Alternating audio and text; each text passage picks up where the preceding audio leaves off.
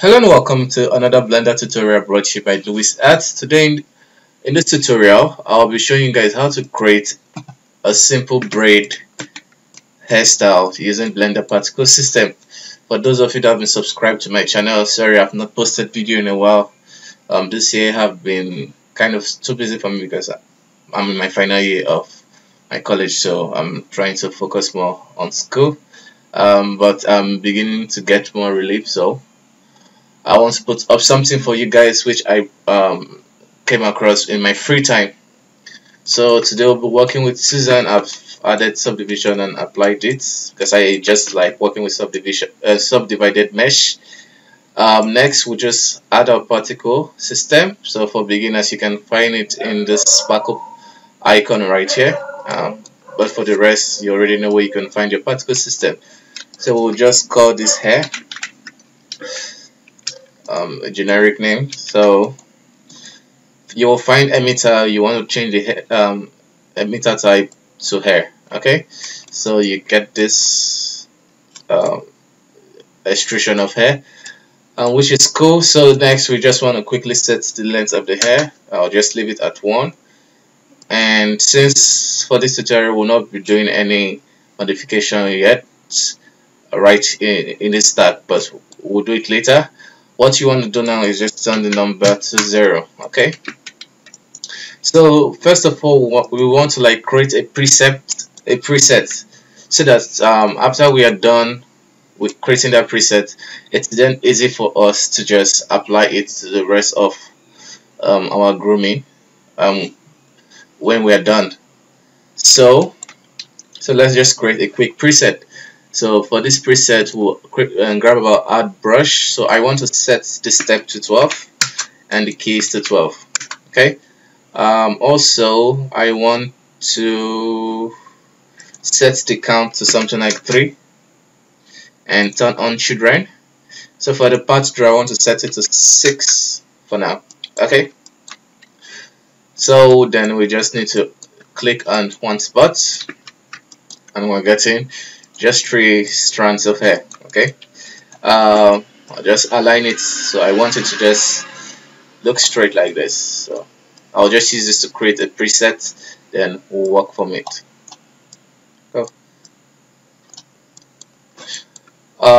So we're creating a preset, so we want to go into the children and select simple. So most of you may avoid using simple because it seems a bit hard to control, but it's quite a very powerful. It has so many powerful manipulators which you could use to create custom styles of hair, which I will try to go over maybe in another video. What you want to do first of all is turn down the radius. So normally I just go with 0.04. 4 or most time 5. I will just leave it at 0.03 to just bring it in together.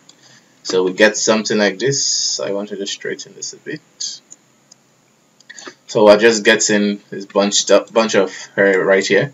So I want to turn on the roundness to 1 because without it you get a flat looking hair. So you just turn it to 1. So one problem you get with using the simple hair algorithm is this kind of unclean display of the roots of the hair. So to fix that, I want to select all and just right now it's not doing anything, so I want to switch it to the vertex hair manipulation mode, and you can actually move the whole hair system to somewhere. At least for this preset setting, I'll just keep it somewhere there and go back and click check the root and the length. We want to turn on the base spline to just smooth it out a bit.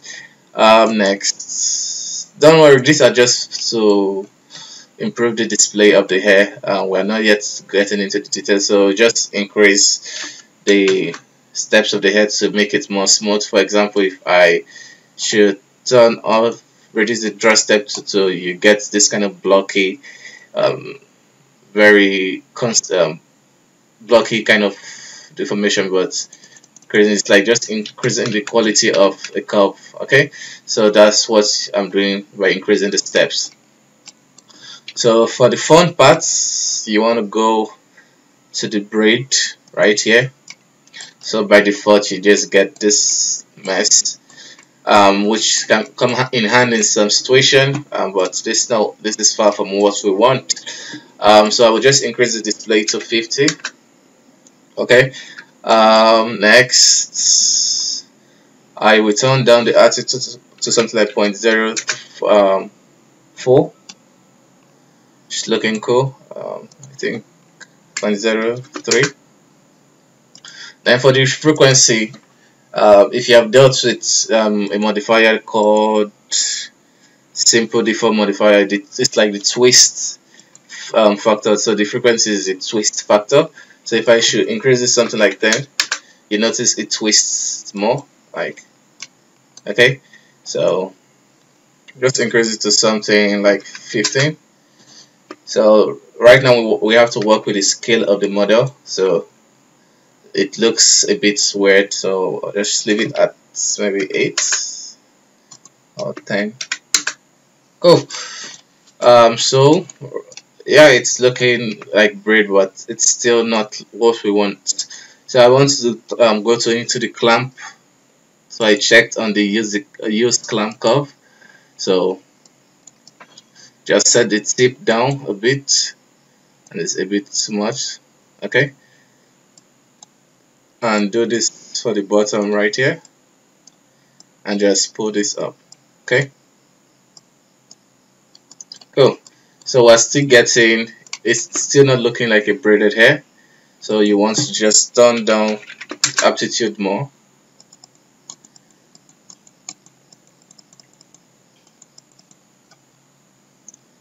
and then increase the display.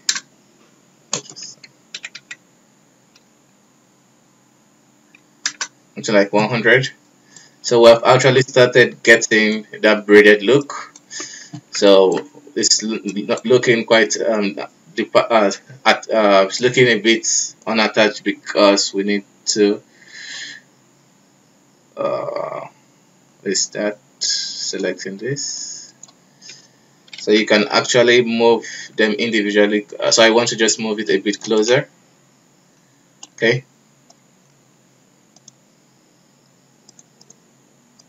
so yeah,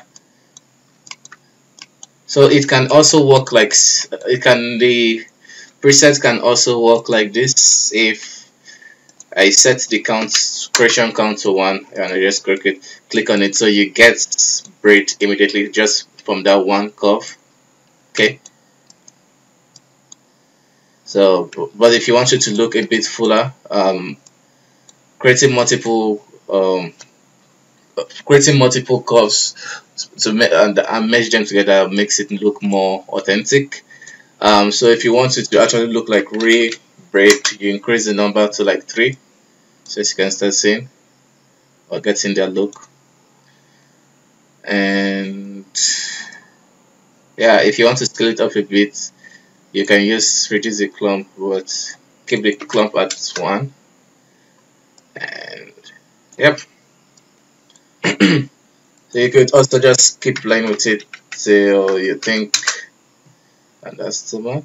So like 12. Anyway, so that's basically the preset. Let's say I'm happy with this preset of braid right here, which is quite cool.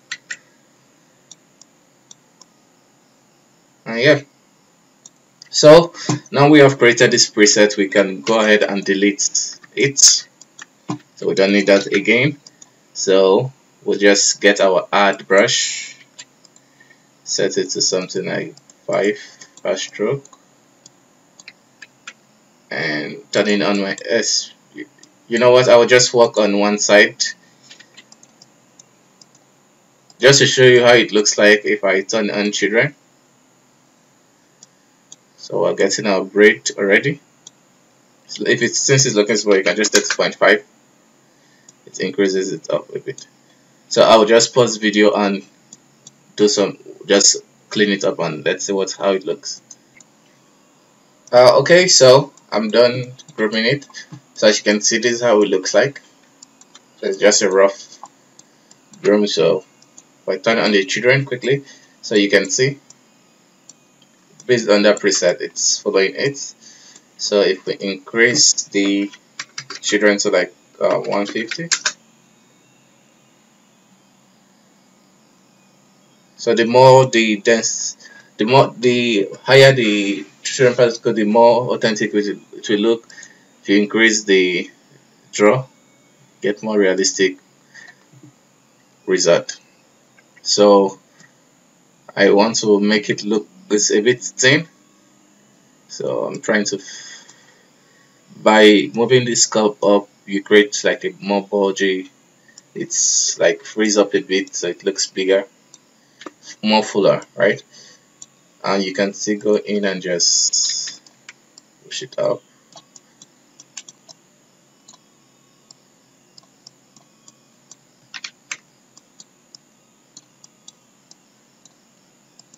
Go.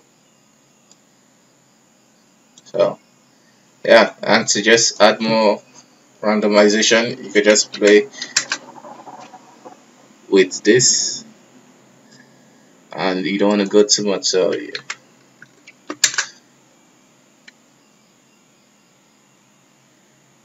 Cool. So basically that's it. That's how you can create braided hair inside of Blender.